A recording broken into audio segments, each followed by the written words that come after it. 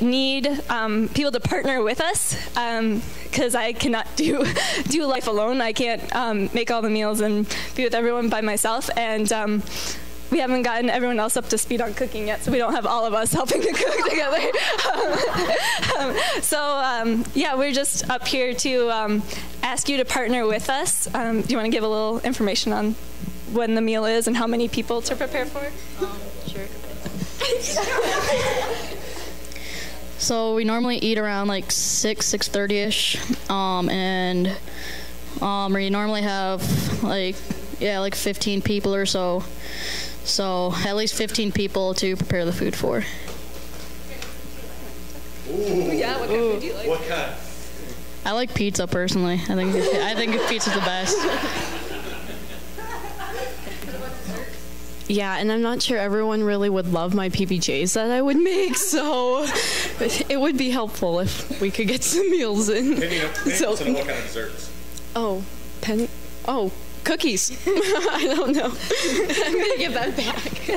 So we'll have this sign-up sheet over at the table there with all the other information if you want to sign up to bring a meal. Thank you. Thank you guys, too.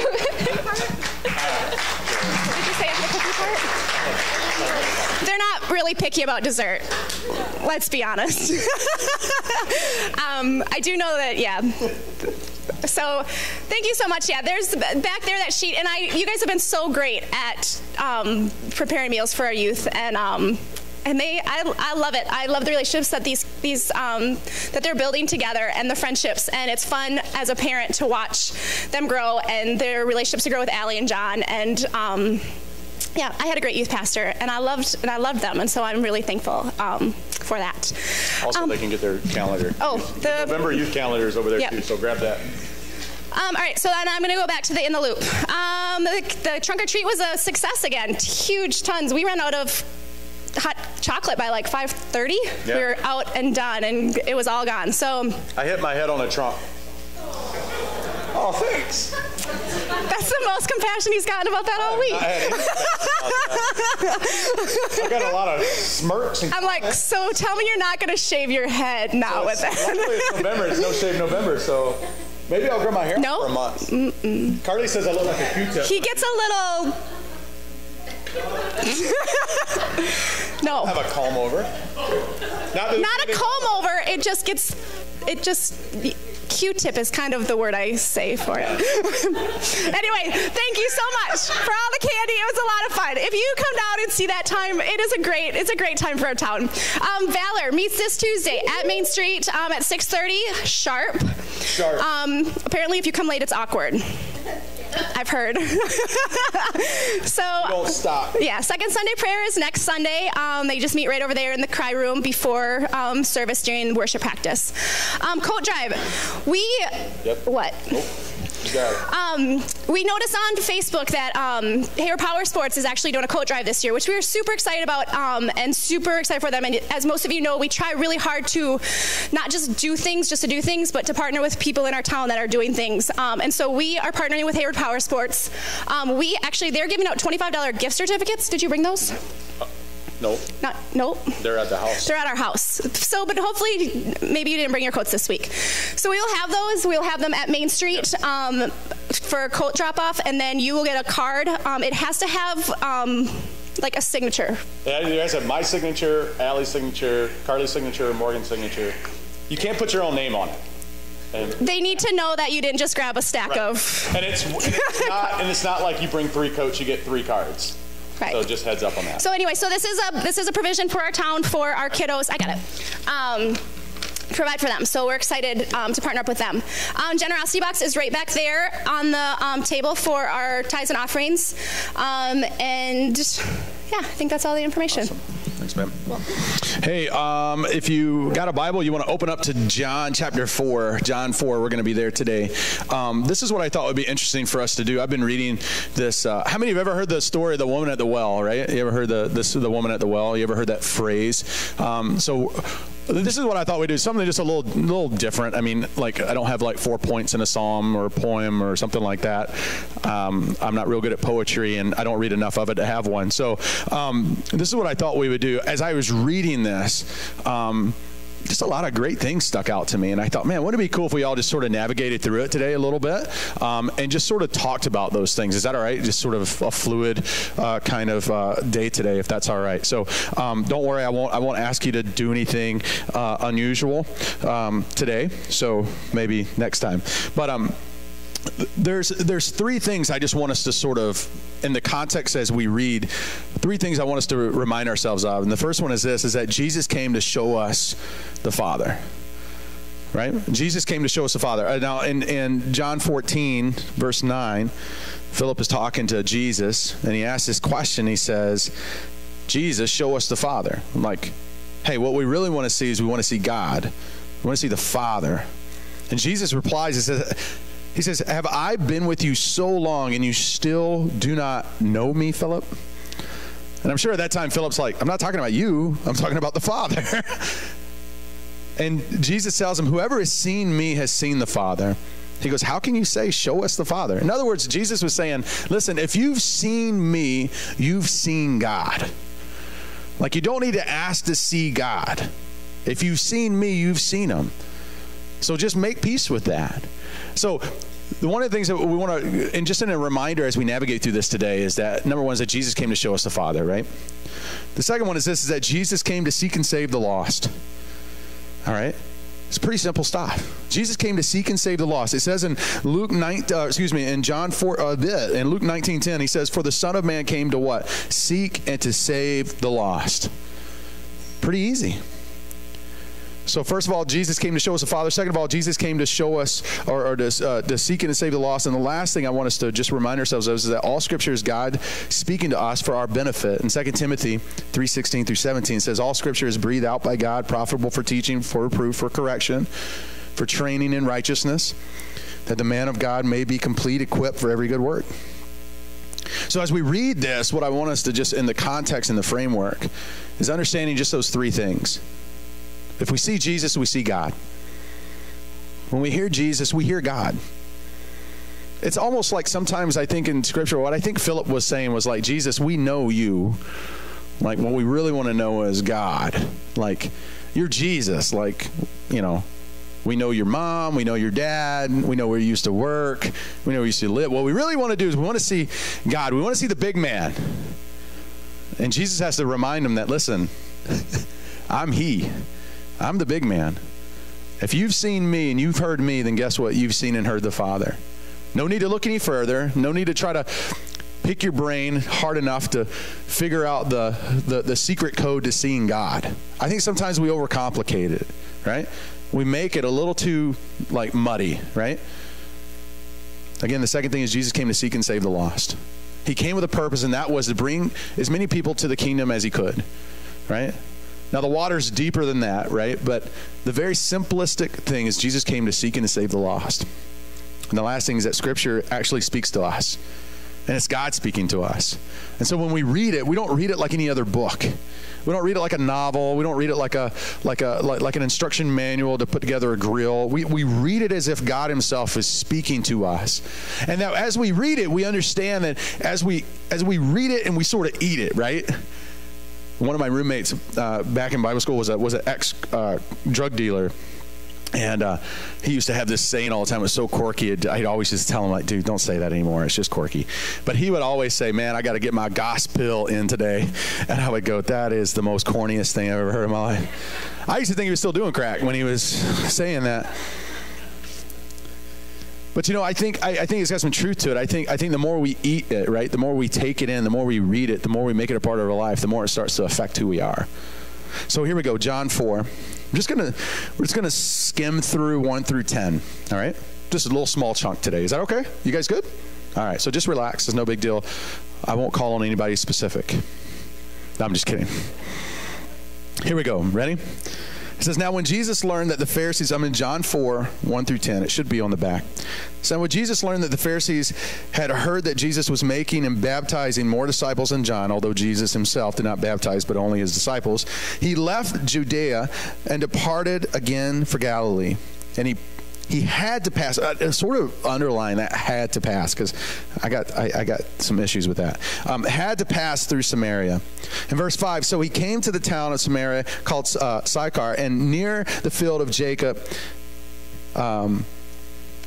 near the field that Jacob had given to his son Joseph. In verse 6, he says, Jacob's well was there. So Jesus, wearied as he was from his journey, was sitting beside the well. And it was about the 6th hour. Underline that too, because I got issues with that too. I got a lot of issues with this. In verse 7, he said, a woman from Samaria came to draw water, and Jesus said to her, give me a drink. For his disciples had gone away into the city to buy food, and the Samaritan woman said to him, how is it that you, a Jew, ask for a drink from me, a woman of Samaria? For Jews had no dealings with Samaritans. Jesus answered her, if you knew the gift of God and who it is that is saying to you, give me a drink, you would have asked him, and he would have given you living water. All right. Go back around that verse, like 1 through 5 kind of deal. It says that he left Judea and departed to go to Galilee. And the scripture says that he had to pass through Samaria. Now, if you've ever seen a map of this, where he was going, I'm just going to make it really simple. Where he was going was here, or so where he was here, and where he was going was here, okay? In the middle of that was Samaria, okay? There's an alternate route that goes around this. And the reason we know it's an alternate route, because these guys hated each other. Jews and Samaritans didn't get along at all. There was a lot of racial conflict and a lot of just bad stuff. They just didn't like each other. So it was very common and very practical not to go through that. It was just like what they did. I mean, you would never nobody would have ever expected that Jesus would actually journey through Samaria. It just wasn't common. But yeah, the scripture says he had to go through Samaria. And I don't know if that's a big deal or not, but as I read that, I'm like, he didn't have to do that. He could have easily navigated around that. People did it all the time. But I think it's important to the story. He had to go through Samaria. And then it says, so he came to the town of Samaria called Sychar, that's how I say it, near the field that Jacob had given to his son Joseph. Jacob's well was there. So Jesus, wearied as he was from his journey, was sitting beside the well, and it was about the 6th hour. Wells were sort of like the water cooler in the office, right? If you want to hear good gossip, if you want to meet people, if you want to talk to somebody, right? You go to the water cooler, right? I don't know. Do they have water coolers anymore in offices? Anybody? Are you working in an office with a water cooler? You do? Does that still happen? They still do that? You don't want to say. They're just like, I don't know. I bring my own water. But wells were like modern day water coolers. They were modern day literally watering holes that people would bring their flock and they'd bring their family and they would come the cool of the day and they'd gather water, they'd water their flocks, and then they would move on. This is what drives me crazy about this whole story. Is that, okay, number one, Jesus, you really didn't have to go through Samaria, but you did it anyway. All right, Jesus, you know good and well you don't have to, you know good and well that you guys don't do that, but you did it. Scripture says you had to. Why'd you have to? And then Jesus, why did you sit at a well? Come on, really? I don't know about you, but when I'm tired, I don't want to be around people. I'm sorry if that offends you, but I really don't. I don't want to be around people. I just don't. I don't. How many of you agree with that? Please, somebody raise their hand. Thank you. All right, great. If I'm tired from a long journey, I'm usually crabby. Anything else? I'm crabby. I'm tired, right? I'm sort of snippy, right? Things like, my son tells me a joke or my kid tells me a joke, my daughter tells me a joke, and it just automatically sets me off for some reason. I'm like, that's not funny. And they're like, wow, Dad needs Jesus, And so I'm thinking like, Jesus, why? You're tired, you're weary, it says it's your way, and you go to a very public place. Why would you do that? Why would you go to a place where people gather? And then some of you would say, but hold on, wait, it was the 6th hour. I know, it's like the hottest part of the day. Why would you do that? But wait, nobody was there. Yes, but somebody shows up. Come with me, all right? Jesus stops at a well, very public water cooler. Everybody knows it's a well. They go there.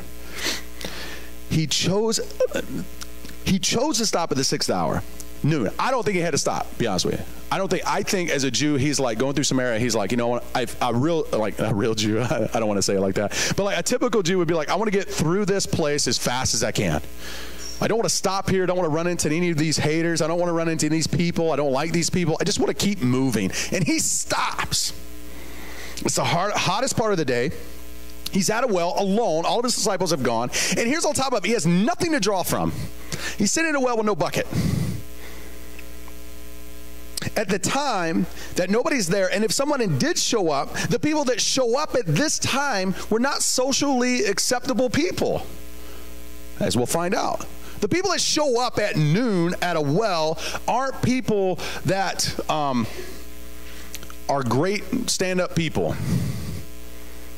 There are people that come to the well because they've been excommunicated or disfellowshipped or shunned because they're sinners or they're unrighteous or unholy or untouchable or dirty. But Jesus strategically places himself in the midst of this situation at such a very strategic time. I think this is important for us to understand. It says, as we said before, Luke 19:10, for the Son of Man came to seek and save the lost. Let me tell you something. Jesus is in the business of placing himself right in the middle of our mess. And we find when we read this story a little bit longer, we see that that's exactly what he was doing. See, I read this, and it is a total setup. I think when the writer said like Jesus had to go through Samaria, I think the cliff note is he had to because there was something to do. There was someone to meet. There was something to say. There was someone who needed him. That's why he had to go through, because technically, he didn't have to do that. Matter of fact, it was very uncommon. I think it's important as we read this story that we see a woman who is broken come to this well at a very opportune time. We find out later why, right? She's coming at noon because, quite honestly, she's a loose woman, man. She's got like 4 husbands or 5 guys she's sleeping with. I mean, like, whew. She's not allowed to come around other ladies. She's not allowed to come to the watering hole when everybody was there. She's not allowed to do that no more. She crossed the line. Interesting thought. I think there was something in her life that when she crossed that line, because I got to thinking like, man, 5 dudes, like, dang. You know what I'm saying? Like, that's a lot to keep up with. It just is. That's a lot. That's 5 guys. Like, why didn't she stop like at 2 and realize that that's enough to get her disfellowship? That's enough to like get her shunned. Anybody have a sort of a self-destructive personality sometimes that once you've crossed the line into sin, that there's a very small part of you that just says, well, it's over. I might as well just keep going. You ever been there? Don't go there. I have a feeling that's where her life went. I have a feeling that she's disfellowshipped. Her friends left her. Her church said she can't come to church no more. The ladies started Facebooking about her online, started sending her hate mail, giving her dirty looks, talking about her behind her back. And she said, you know what, if this is what it's going to be, I might as well just keep going. Nobody cares about me anyway. I might as well just keep living the way I'm living because I've already cashed out all my street cred, all my friends. Side note, Jesus strategically places himself at the well at a time where only those disfellowshipped, only those who have been shunned, only those who have no other place to go come to the well. I would tell you this, that I think we should take some notes from that.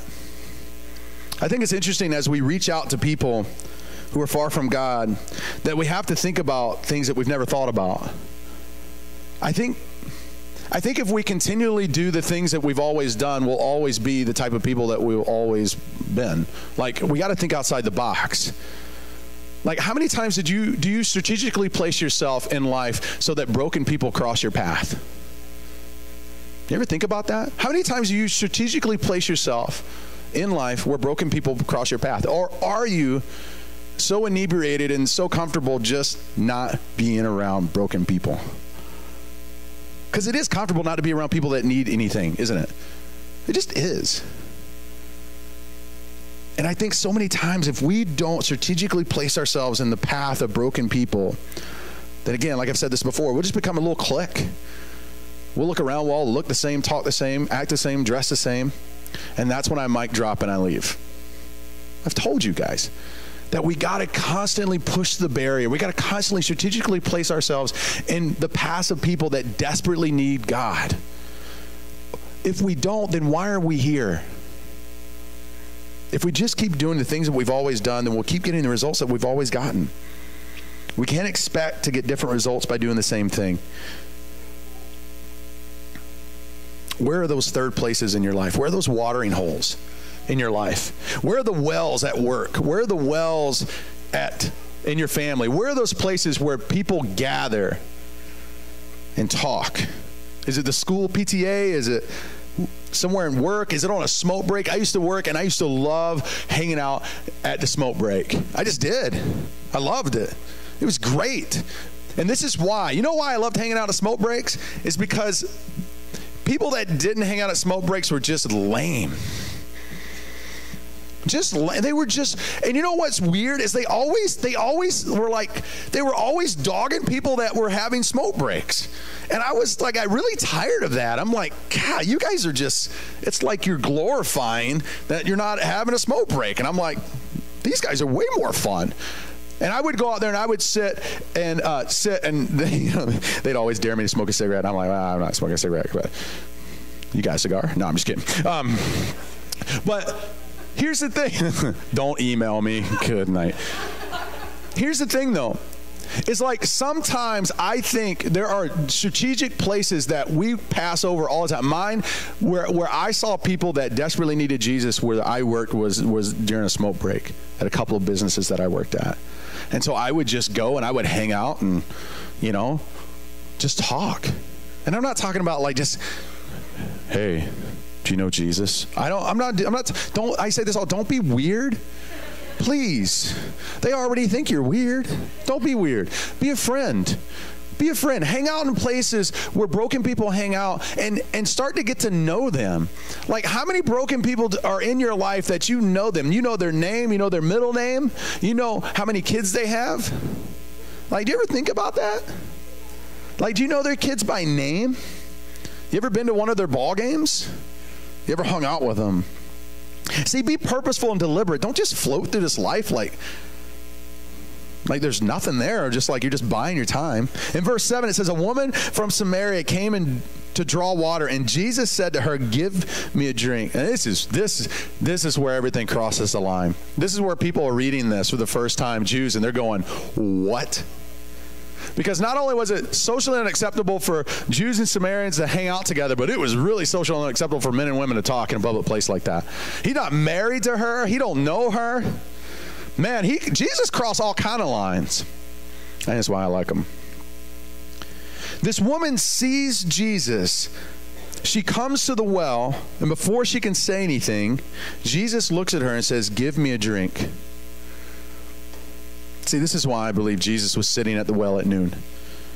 This is why I believe Jesus strategically went through Samaria rather than going around it, is to have this conversation with this woman who'd been shunned from the community, who'd been deemed unholy and unfit, whose lifestyle had been keeping her outside of the fellowship.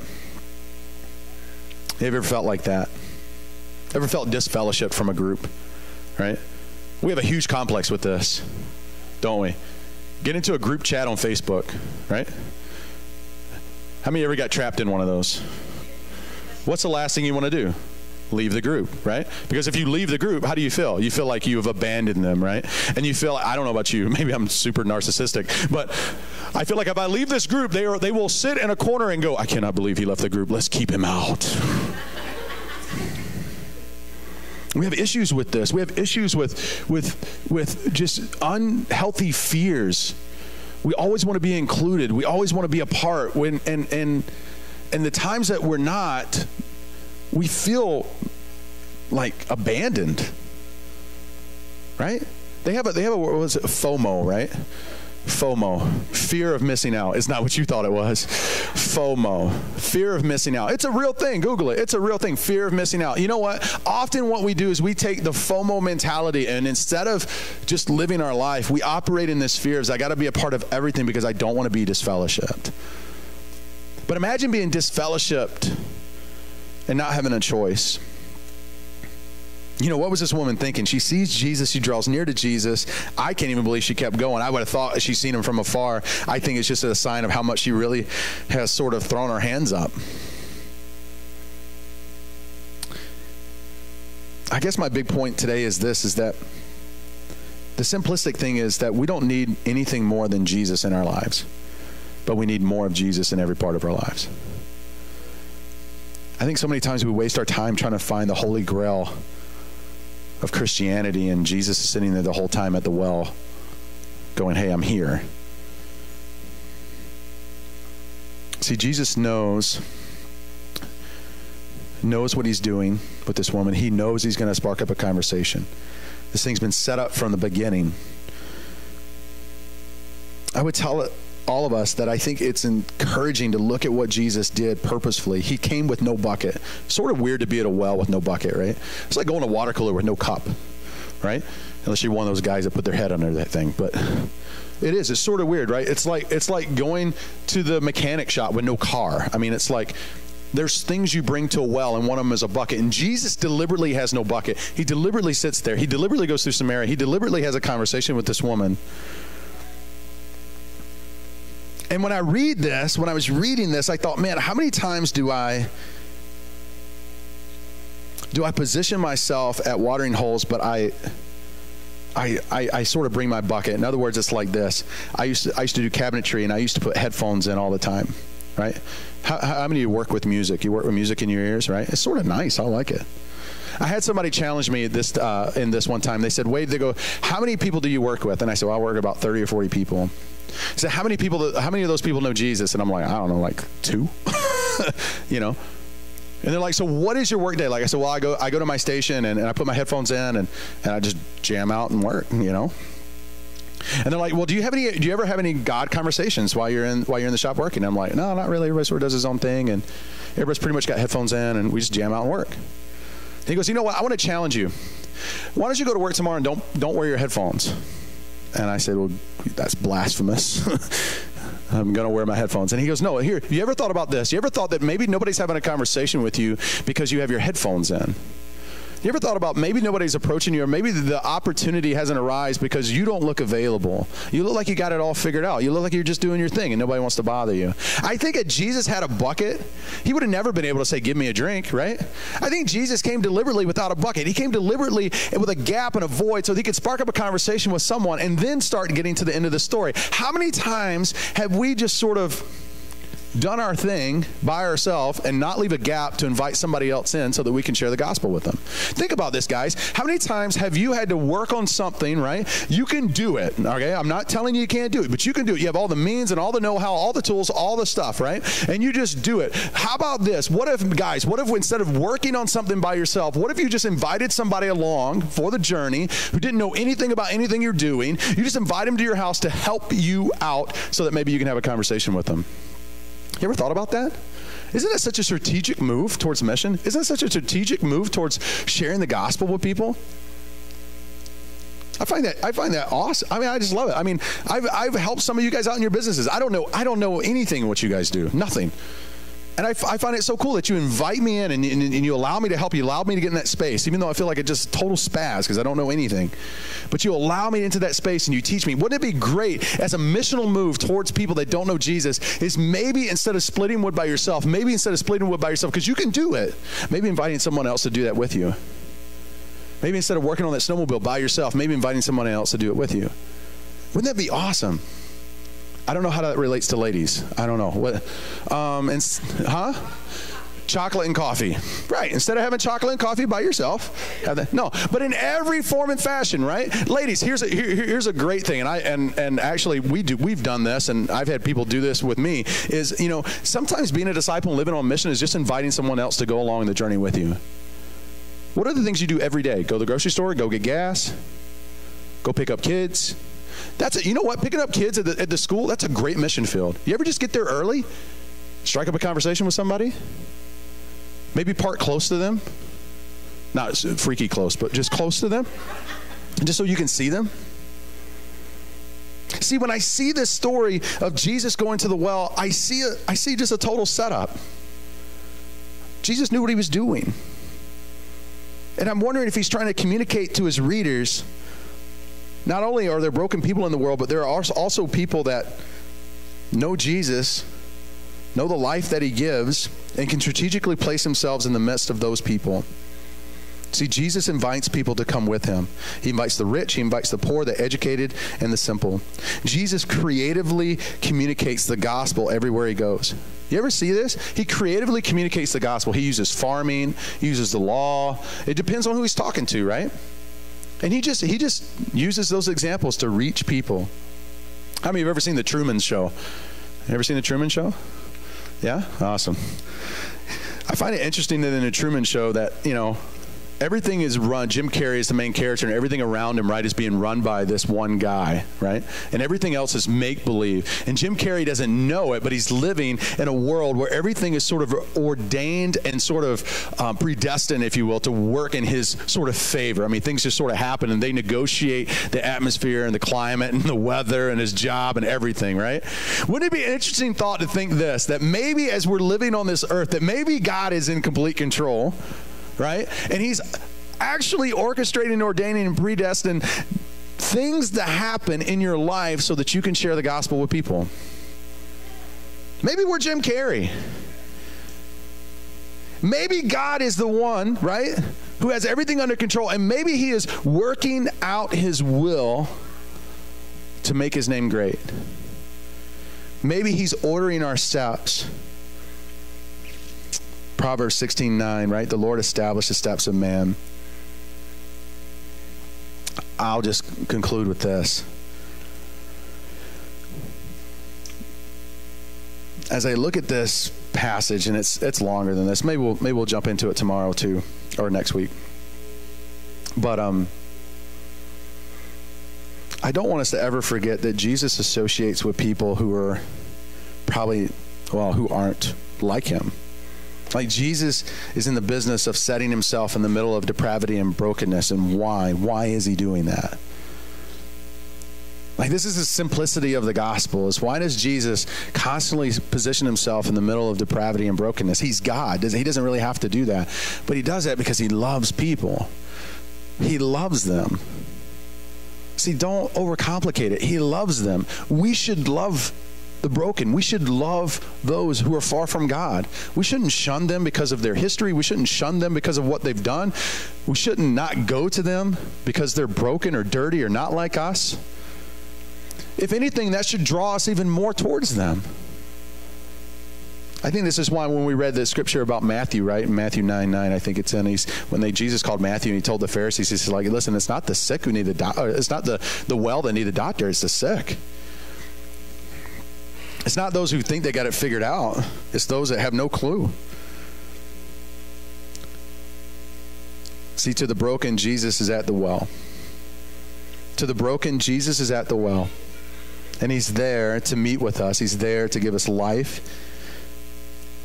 He's there to talk, to communicate his goodness to us, to love us. You ever felt not worthy of God's love? You ever been there? You ever just messed up really bad and you just feel like, that's it. It's over. God hates me. We've said this before. There's nothing you can do to make God love you more, and there's nothing you've done that God would love you less. Do you really believe that? Can you stand with me real quick and we'll be done? And this would be my hope.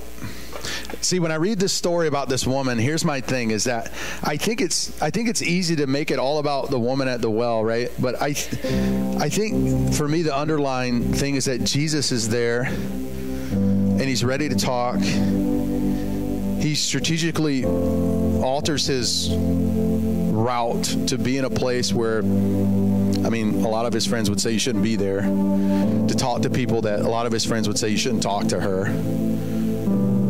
And I would just dare to say that there are some of us in this room that feel a lot like the woman, right?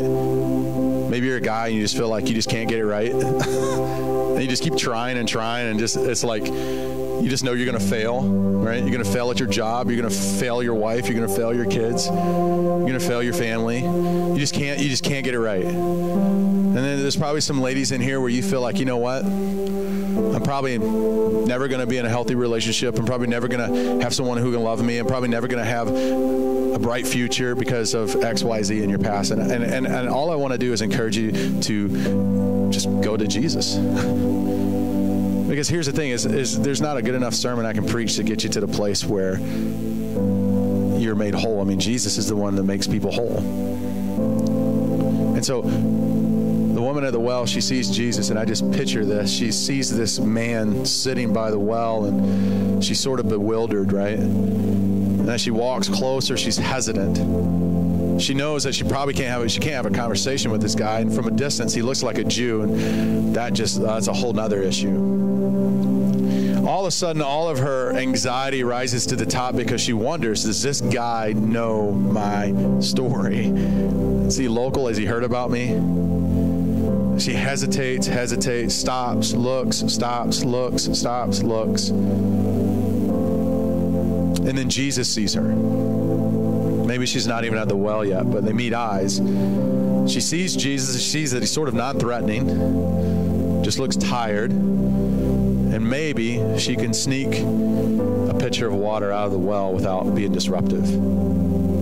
She comes closer, and the most unthinkable thing happens. At the most thinkable time, Jesus speaks to her and invites her into a conversation.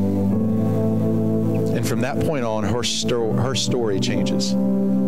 It changes. So this is what I want to tell you. Today, Jesus is at the well. Some of us need rest. Some of us need forgiveness.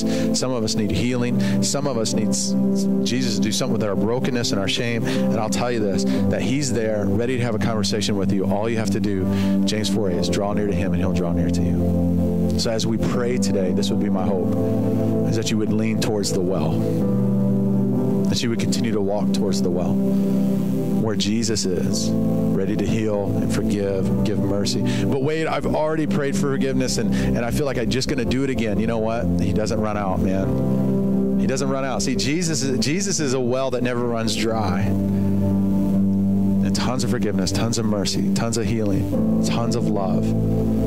So can we do this today as we bow our heads and as we pray? Can we just ask God to be that for us? God, we thank you that you're at the well today. And I don't know, I know my own life, God. You know my struggles and my hang-ups and just my stuff. And you see my mess and my depravity. And God, I thank you that you don't run from us, but that you run to us. God, I thank you that even at the well, when we see you there, we hesitate because, quite honestly, we feel really unholy. It's a tough thing, God, for us to grasp that you would be willing to have a conversation with us. Because for all we've done and for all we've probably going to do in our lives, it just doesn't look super holy. Remind us that it's not our holiness. Remind us that it's not our salvation. Remind us that it's not our sacrifice, but it's you. That we're holy because you're holy. That we've been made righteous through your Son, Jesus. That we have the easy part, that the heavy lifting has been done for us, that we can now sit and rest in the presence of the Father. Lord, we pray that you would, again, take our shame and take our hurt and take our brokenness. We lay it down at the foot of the cross, a place where things die. And we ask, Lord, that you would bring us life as we lay those things down. Help us to be brave. I believe there's probably some of us in this room that have never walked towards you. They've never leaned in your direction, and it's nerve-wracking, and sometimes it can be scary. So God, I pray that you would make us brave. That in our time and our weakness and our shame and our sin, that we would run to you, that we wouldn't just give in to depravity and to weakness and go down in flames, but God, that we would run to you. Fill us with your Spirit. Fill us with this living water that you speak of, and make us new. I just want to pause, every head bowed, every eye closed. I just give a couple of seconds, just a pause in quietness and stillness. If you want to pray, you can pray. If you want to just listen, you can listen. But let's just pause for a second.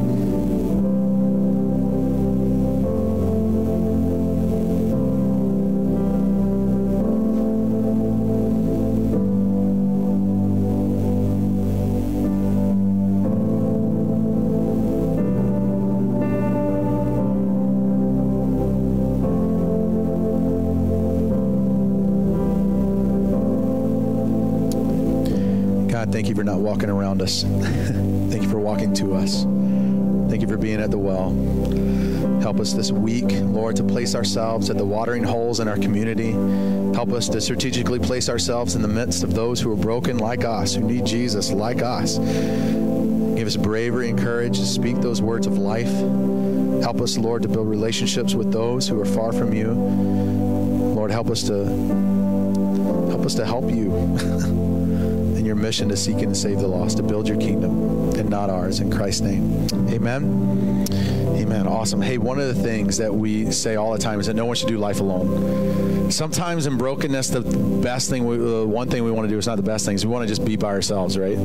Just want to go sit in the corner, I want to turn the lights off, and I just want to just die slowly, right? And I'll tell you, I've never made a great decision by myself, ever. And our big thing is don't do life alone. We have community groups that happen in the week. These are like the bloodline of who we are. It's doing life with other people, being able to ask questions about God, ask questions about your faith, being able to just learn from people who have been down the road, being able to share your story with people and hear other people's story and build relationships with people. So we have communities all this week. We got Valor for Men. If you're a man, you just want to be around some men, it's going to happen Tuesday night. We got Tammy and Matt's community happening right after this. It was at 12:30 or something like that. 12:30, they share a meal. It's at Element Main Street. Every community group shares a meal, and it's just part of what we are. So we encourage you, get involved in the community group, grab it in the loop, look on the back, and hook up with somebody, right? Amen? Hey, if you need anything, me and my wife will be up here for a little bit. If you need prayer or something like that, come on up here. We'll love to pray for you. Other than that, have a great day. Stay dry, stay warm, and we'll see you in community this week. God bless. Oh, hey, did you guys hear that we won Service Organization of the Year? Isn't that great? Hey, great job. Great job, ElementChurch. Proud of you guys. Thank you so much. Thank you so much for leading that. God bless. Have a great afternoon.